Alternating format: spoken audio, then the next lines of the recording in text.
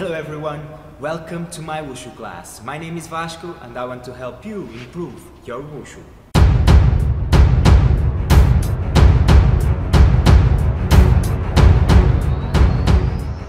In this video, I'm going to tell you how you can revolutionize your performance with 3 tips every great Wushu athlete did, especially in their first years of training. Remember, this is something no one else can do for you, not even your coach. If you recall, in my first presentation video, I told you that I learned a lot from observation. And I'll admit, I'm a very visual person. I can't forget a face I haven't seen in 10 years. And I usually rely a lot on my visual memory when I'm driving somewhere and I don't really remember how to get there. And that just means I get more from observation. Maybe you get more from listening, and that's okay. Either way, this first tip will help you dramatically change your performance.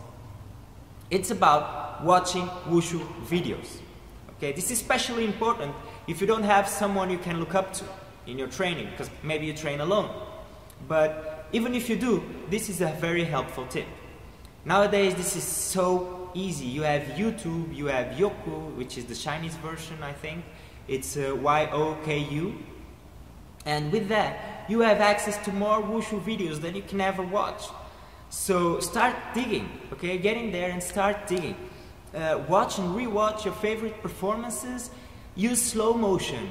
Do it frame by frame like I did. Try to get the most of it, okay? Let all that information sink in your mind. Even if you don't get anything else, your mind will pick up on that spirit and the rhythm of those performances. So, if you do that slowly, okay, you'll embody what your mind already picked up. Okay, this is so important, to the point that I've watched people who have trained for many, many years, and even now they don't quite have that feeling, you know, that style or that rhythm. That's something that you can't really point the finger to it, but you know there's something off about it. The second tip is about comparing yourself to the videos you watched. Yes, you have to record yourself. And I should probably warn you, there's a good chance you'll feel disappointed the first few times you watch yourself in video.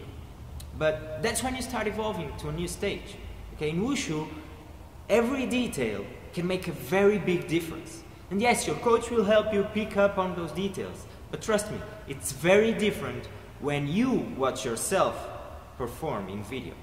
Okay, sometimes you'll even get those aha moments when you finally understand what your coach has been trying to say to you all along.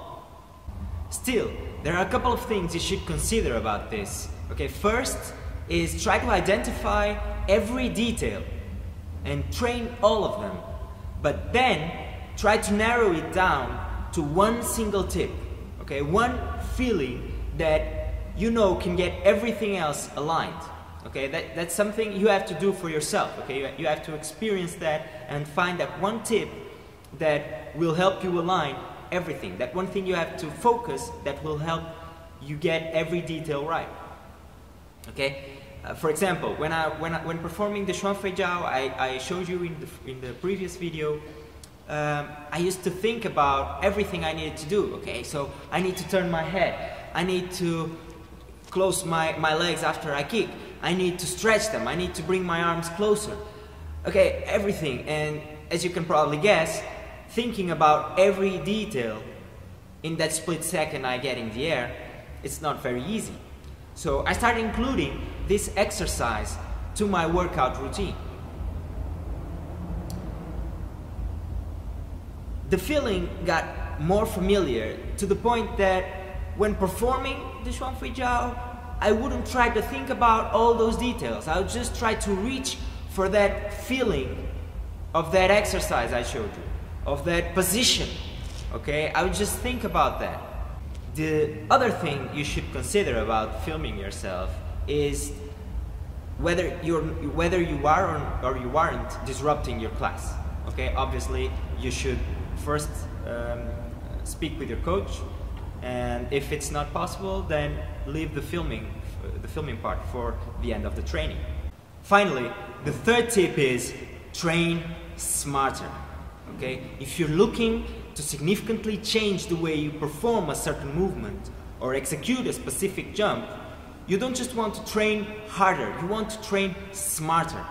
Okay? Training smarter means you don't just repeat the exercise in a mechanical way. You think about what you're doing. You think about all the tips you want to include in that exercise. Okay? And most importantly, you pay attention to the way you feel when performing all those tips you want to include. Okay? Again, and I can't stress this enough, if you look for the overall feeling, you'll find it much easier to improve. In summary, you want to watch Wushu videos, okay? You can use YouTube or Yoku. You want to compare yourself to those videos, okay? So you need to record yourself.